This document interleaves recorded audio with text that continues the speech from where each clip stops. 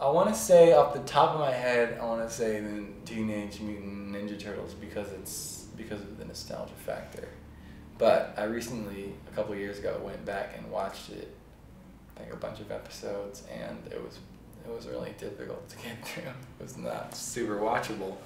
So I think there's a better answer there, but I can't really remember off the top of my head.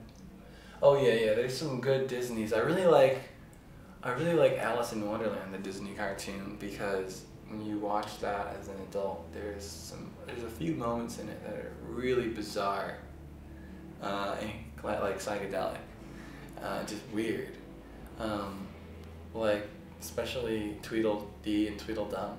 Some of the things that they say to Alice, like they're like, yeah, oh, tell us a story.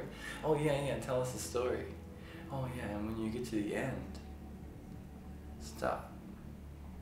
And I'm like, whoa, how did that ever get by me as a kid, you know? Because that is bizarre. And then they're just giving her the eye the whole time. Like, you know, it's just creepy. Kind of cool.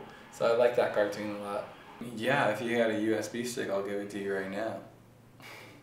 But it's secret. It's a secret mixtape. I don't know. It's done, but you know, some people that are close to me were like, you shouldn't release this because it sucks.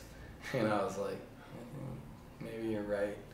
So I'm not sure if I'm gonna release it because I don't think that, I don't know, people might not get too much out of it. But I like it. I don't know. So I don't know. But if I don't release that one, I'll probably make another one at some point.